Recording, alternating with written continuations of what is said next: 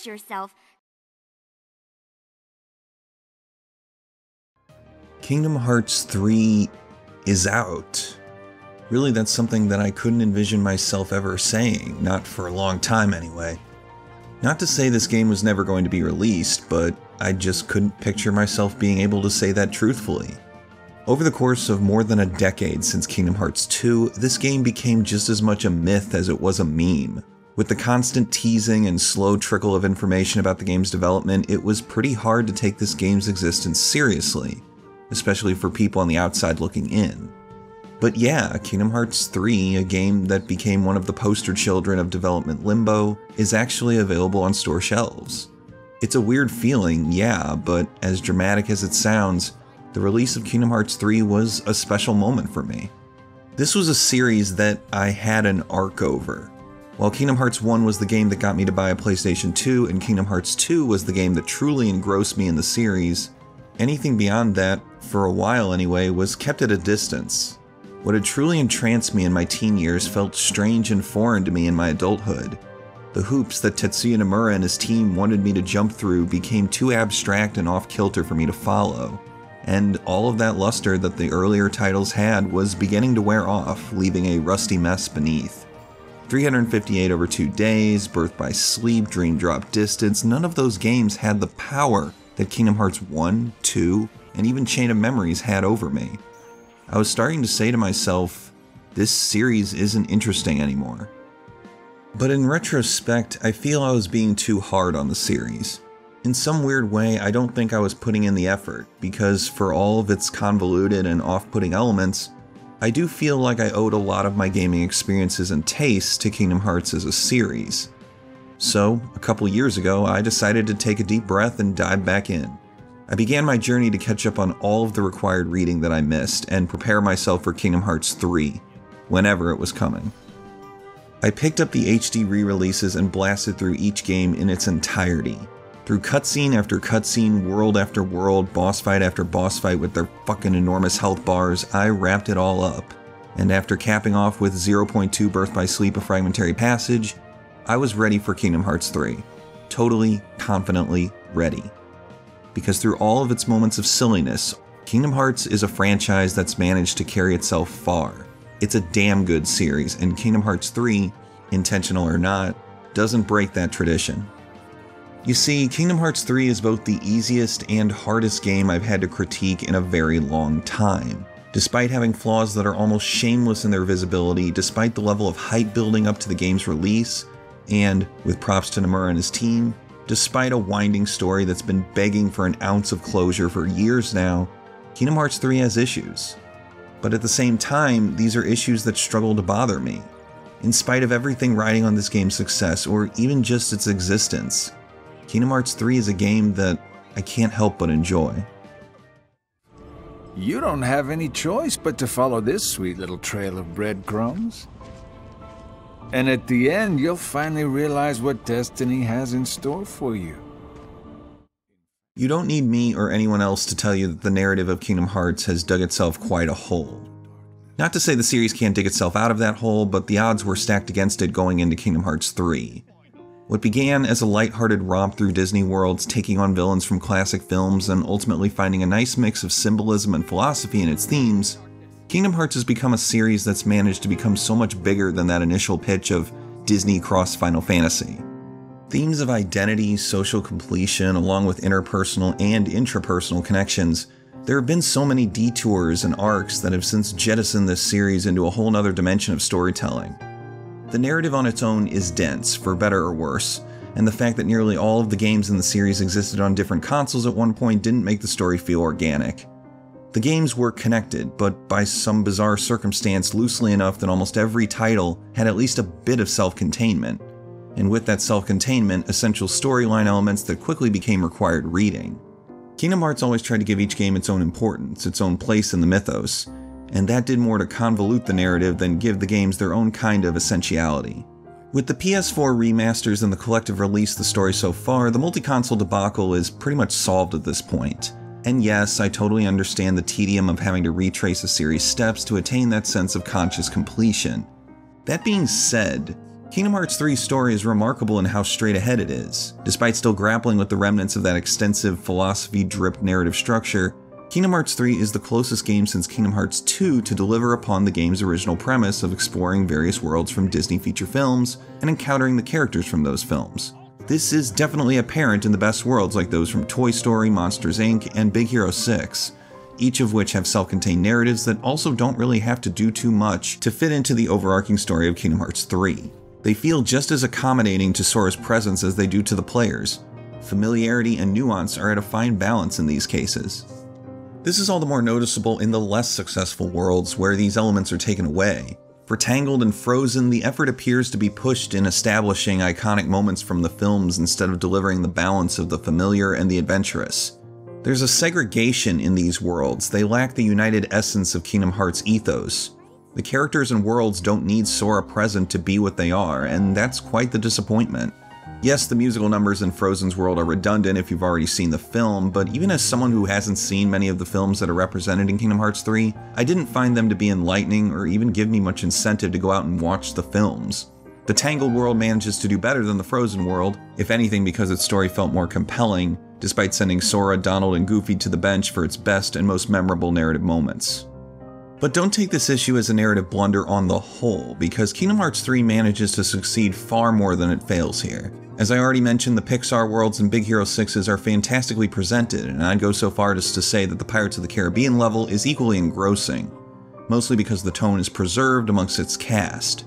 Jack Sparrow is still a whimsical character, and his devil-may-care behavior definitely matches up with Sora's reckless but well-meaning feelings. I think tone is where things come together the best. Kingdom Hearts always gave its lighthearted moments and the serious Xehanort themes a balance, letting them intertwine at times, but not at the expense of either.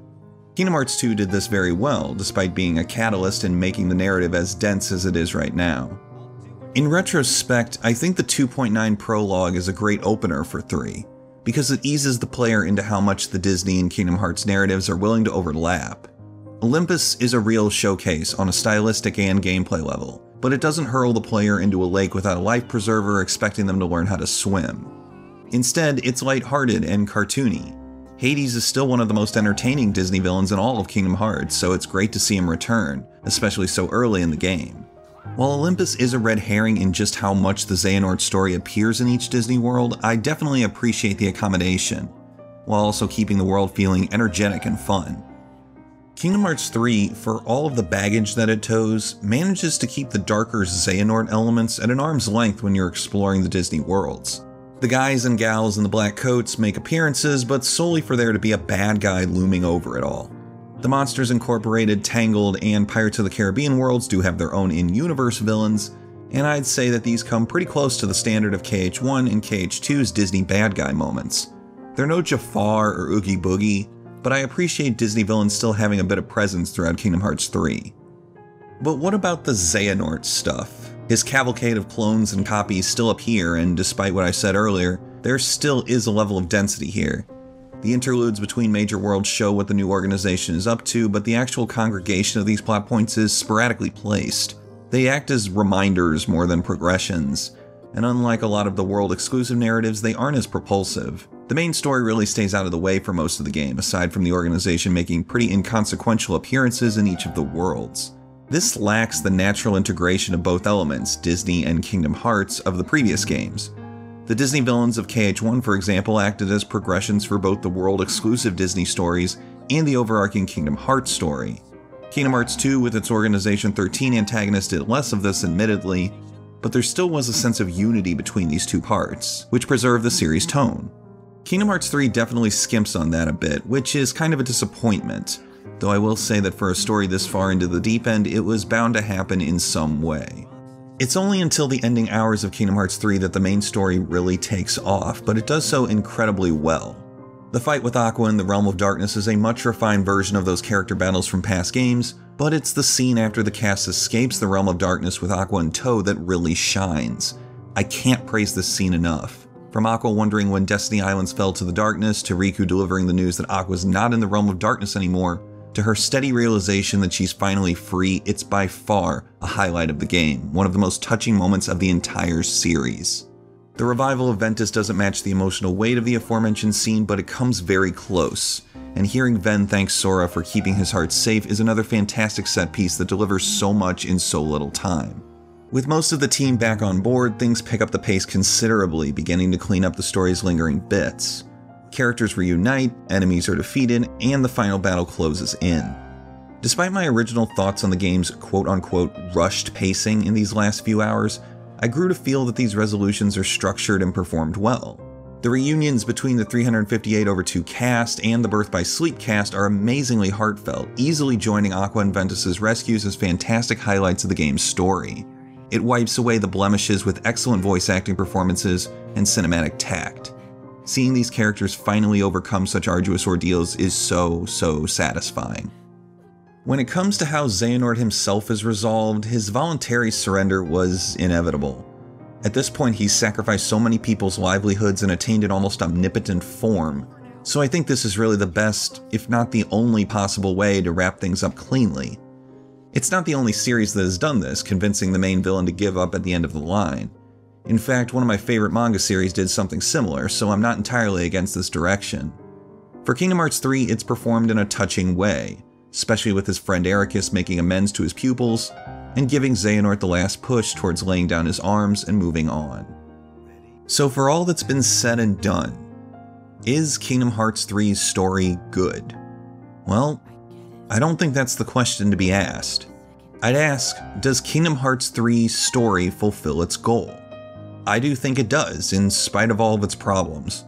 There wasn't a chance that the game would live up to the theories and expectations of the fans, but I gotta admire Nomura and crew's conviction to deliver an end to the Xehanort saga without making it feel improper in the context of the series' tones and themes.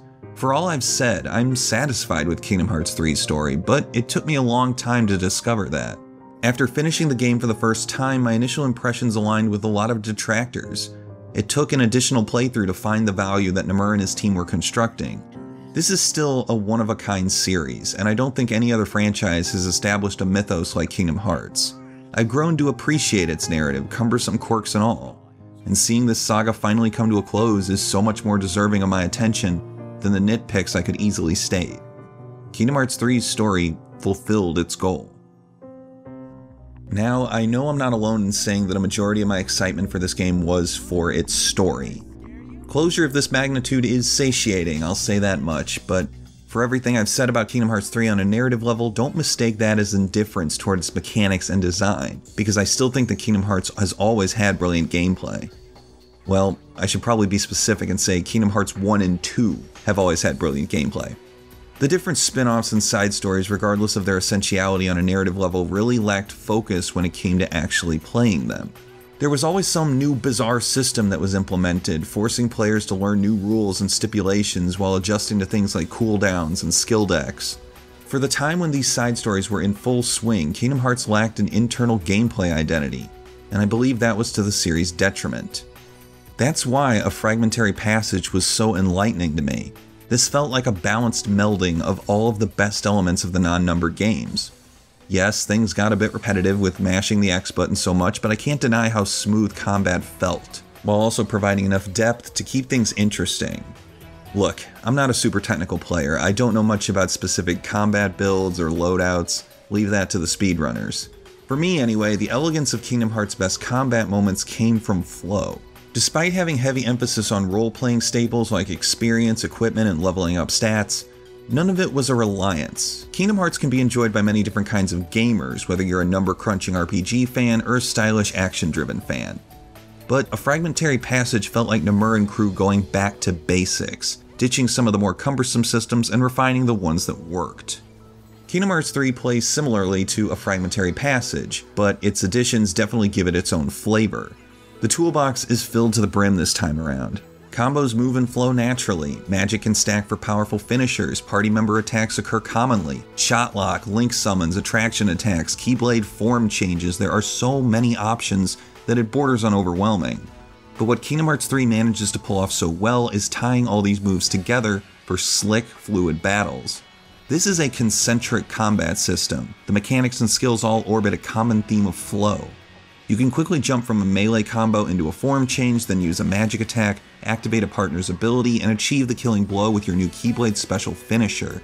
All things considered, I really enjoyed the combat in Kingdom Hearts 3. It hits such a sweet spot, and unlike many of the spin-offs combat systems, this one is as straight ahead and centralized as Kingdom Hearts 1 and 2's were.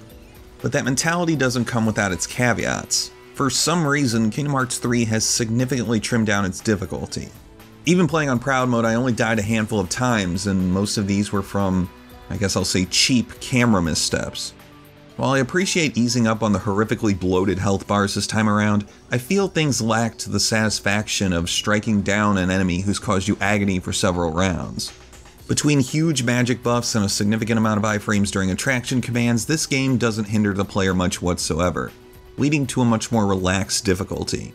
While I personally find punishing difficulty settings to be obnoxious, I'm not a pro, I promise you.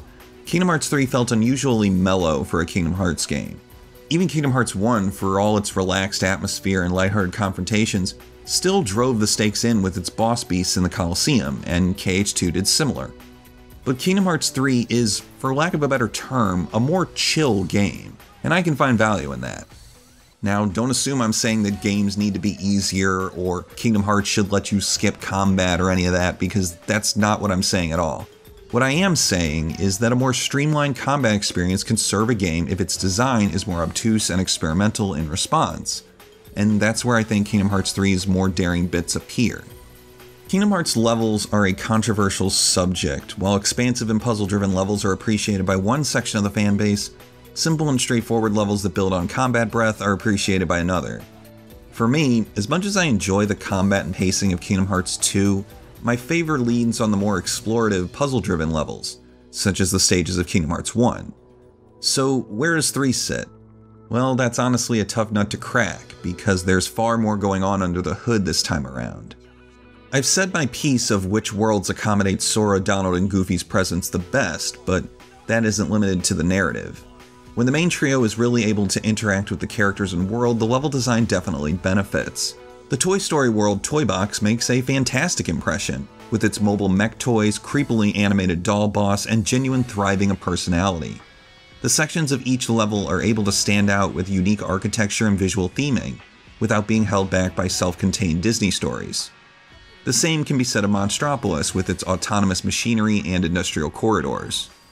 And similar to their narrative hiccups, the Tangled and Frozen levels lack the creativity and personality of other stages. Frozen's world is especially egregious, as a dull ice labyrinth and repeated treks up the mountain lack any dynamics, even when the ice monster steps in to help in combat. Tangled has a better round, though its combat arena stage design lacks the intrigue of a more curious stage like Toy Box or Monstropolis. Keeping levels open for combat encounters is a double-edged sword, as shown in Birth by Sleeps, which ultimately were pretty dull and uninteresting, PSP hardware limitations or not. Kingdom Hearts 3 definitely makes an effort to keep levels layered and fascinating, and for the greater part of its runtime, the stages stay compelling. But when Kingdom Hearts 3 gets experimental, things get very interesting. The Big Hero 6 and Pirates of the Caribbean worlds both structure their levels in different ways. The skyscraping city of San Francisco and the open waters of the Caribbean deliver their appeal uniquely, though digestibly. The former acts as a more open-ended battleground with plenty of vertical dimension and flow motion opportunities. The latter is a mini version of something like Assassin's Creed 4 Black Flag, with small islands to explore and other ships to battle. I was admittedly put off at first by how different these worlds were from what I expected a Kingdom Hearts world to be, but in professing recognizable moments and delivering combat in digestible portions to intake, I grew to appreciate them. Kingdom Hearts 3's more experimental worlds spin the wheel of what to expect in a more creatively architected stage. Past games' worlds that tried to drastically shift their gameplay focus away from the main core always rubbed me the wrong way. Atlantica in Kingdom Hearts 1 and the Pride Lands in Kingdom Hearts 2 both introduced the player to more unfamiliar and less user-friendly combat. But these cases in Kingdom Hearts 3 present the world in a clever way without drastically neutering the player's combat and navigation options. For all their differences, they shine brightly, easily becoming some of my favorites of Kingdom Hearts 3's worlds. The experimentalism in these worlds complements a more relaxed difficulty because it gives designers opportunities to develop challenge in more unconventional ways. Building up your ship's strength while exploring the Caribbean was something I grew to love, even though it was essentially an altered form of grinding. Pursuing enemies on skyscrapers in San Francisco was exciting, giving me room to practice with flow motion. When Kingdom Hearts 3 takes advantage of these opportunities, a lighter difficulty makes a bit more sense. These moments preserve the fun of the combat without neutering the player and their skill set themselves. Admittedly, there's still a balance that I believe should be met. These more experiential occurrences can exist alongside more challenging combat encounters, which I feel is something Nomura and crew could have managed if things were in their favor. There's clearly a future for Kingdom Hearts, so I'm hoping that Nomura can spearhead this equilibrium of challenge and experience. It's a goal I'd love for him to meet.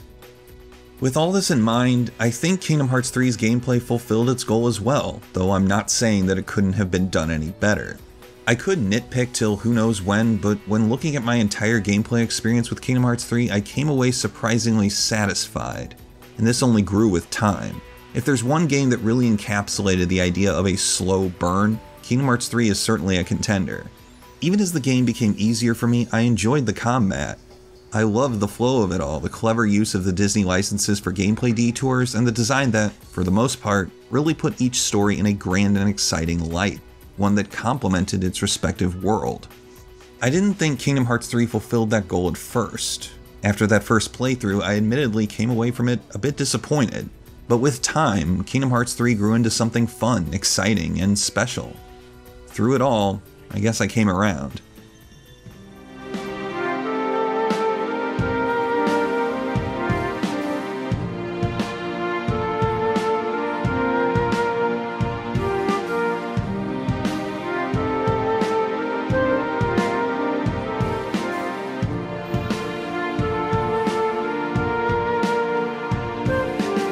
As you might recall, I tossed out an entire script about this game. I was ready to record the VO in fact, but I don't think I was being as open about Kingdom Hearts 3 as I could have been. It's a game that's genuinely or otherwise been panned by fans and critics alike. And while I totally understand where everyone is coming from here, I just can't agree. Kingdom Hearts 3 is a game that manages to transcend the flaws that give it structure and deliver on something that several other games in the series were missing. It feels pure. Beyond the gummy phone selfies, the Instagram-esque loading screens, the corporate preservation of subject matter slithering into both the gameplay and world design, Kingdom Hearts 3 feels like just as much a passion project as Kingdom Hearts 1 did. And I think that's what the series needed at this point. I've always adored what many Japanese developers have accomplished when given total creative control. It's why I love Hideki Kamiya games. They're uncompromising. For all of the corporate influences they may have at the end of the day, they feel untouched, unshackled from the kind of focus group testing that morphs them into something homogenized and uninteresting. Kingdom Hearts 3 is as close to a passion project as a 2019 Square Enix game could ever be. It's so satisfying to see a game, even with so much weight from publishers and the community upon it, be as fulfilling as it is. For each flaw I found in Kingdom Hearts 3 were a handful of honest-to-God memorable moments that revitalized why I liked the series in the first place. Even better, the flaws feel human. It's pretty ridiculous that a game with so much connection to one of the biggest media conglomerates in the world manages to feel so personal, like there was genuine, for lack of a better term, heart behind it.